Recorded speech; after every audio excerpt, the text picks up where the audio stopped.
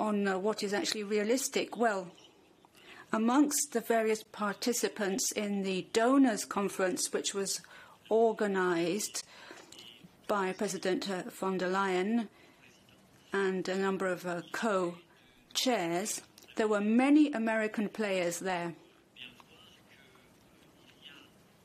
So you have to remember that as part of all of this effort, there are certain personalities and donors and organizations getting involved from different continents, not just from Europe. So that's a very important point.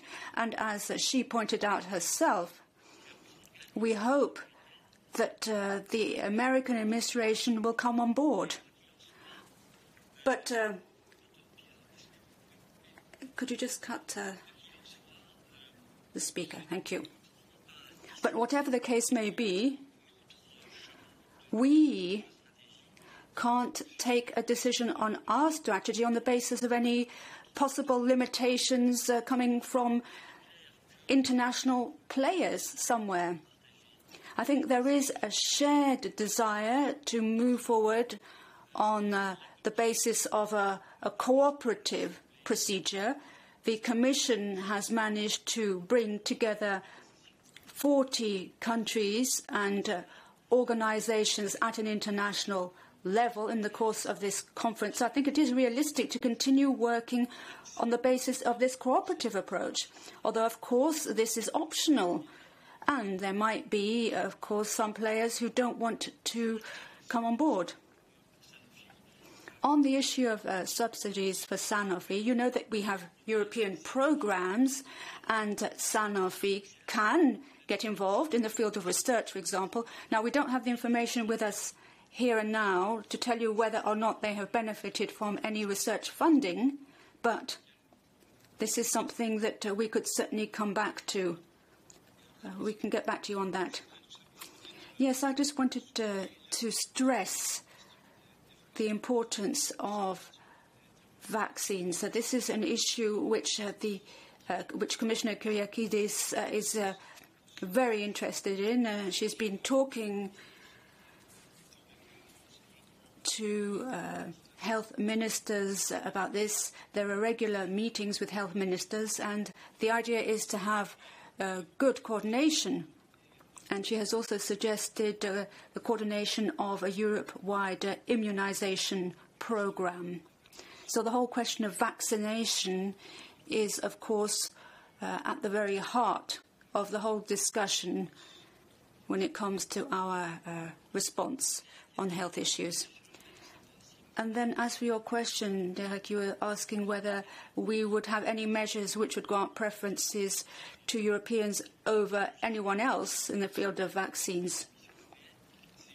Well, the underlying logic of the Commission's procedure is to avoid having this Sophie's choice situation. We want to ensure that we can make available to everybody who needs them in Europe and elsewhere, so we can make available the vaccine which could protect people against COVID-19. So there you have it. On this specific topic, I see hands raised. Is it still on the vaccine? Okay, we will try. Katarzyna, is it on this?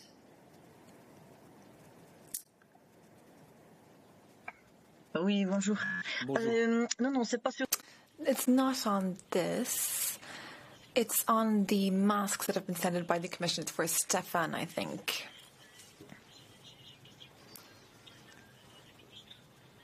Now, the Polish Minister for Health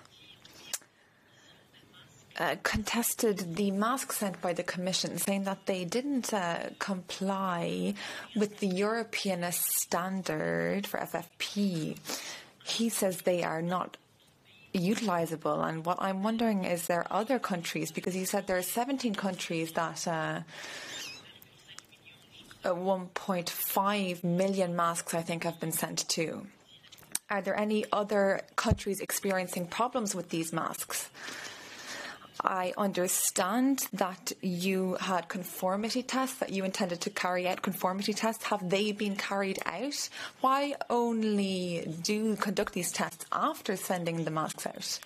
Thank you for your question.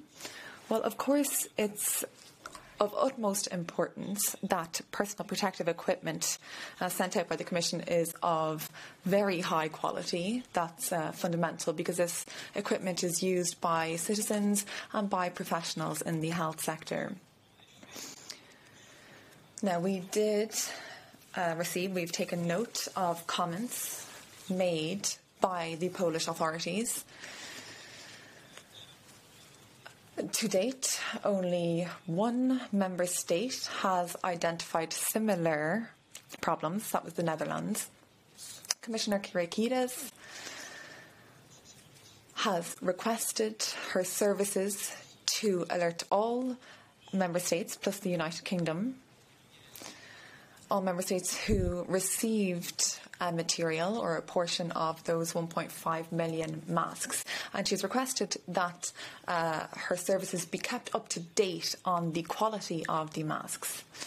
When it comes to quality control, I can tell you that the Commission has scrupulously followed all control measures, verifying that these masks were usable, doing all due diligence necessary with the provider. These controls did take place, the checks did take place.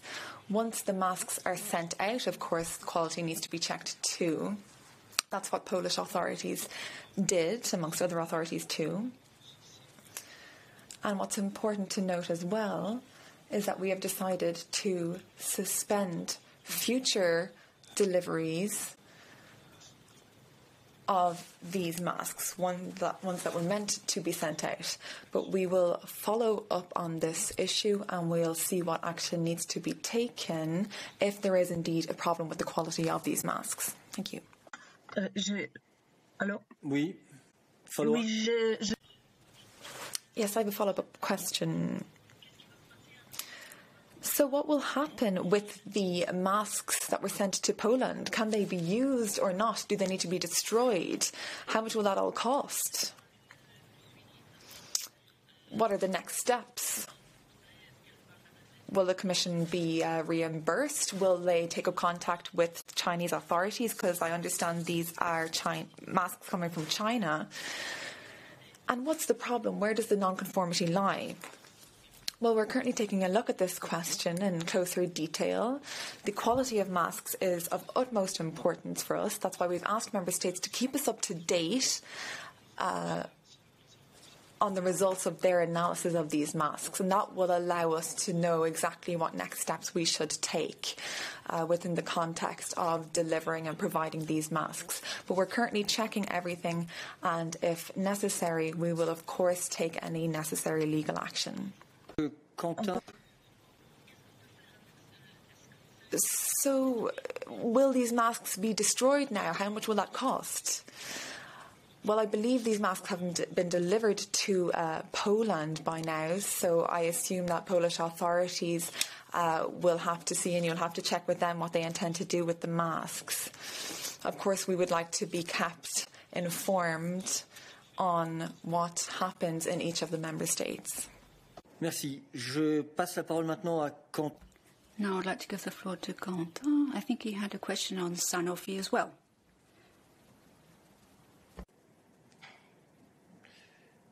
Vas-y, Quentin. Go ahead.